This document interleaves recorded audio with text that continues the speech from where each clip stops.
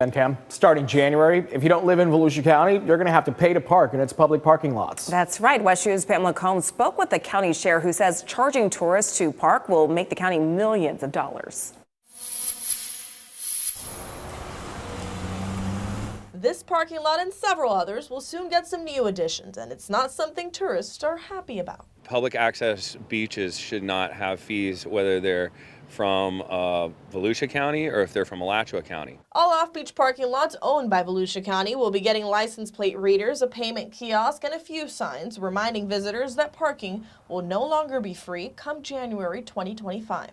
Tourist Bob Pennington says most are already paying big bucks to vacation there. On top of, prices where you pay for great fish and great hotels, you don't want to get hit with that last minute $12 fee to park here, to park in a parking garage. In today's county council meeting, Chair Jeff Brower says they voted to charge all non-Volusia County residents $20 a day for off-beach parking. There's also the option for a $100 annual pass. Parking for residents will be free. They've already paid for it on their property taxes, so this would have been a second charge for them. What it does do is allow us to receive a fee from out-of-town visitors, which helps pay for the beach that they're coming to enjoy. Brower says this will generate the county about $6 million in net revenue, money they'll be using to maintain the beaches. We're really struggling to open up all of our approaches right now. There's still some damage.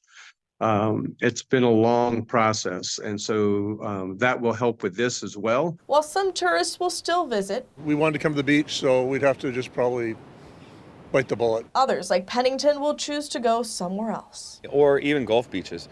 I lived in Fort Myers Beach for a while, and I don't think they charge down there for out-of-county visitors. Reporting in Volusia County, Pamela Combs, West 2 News.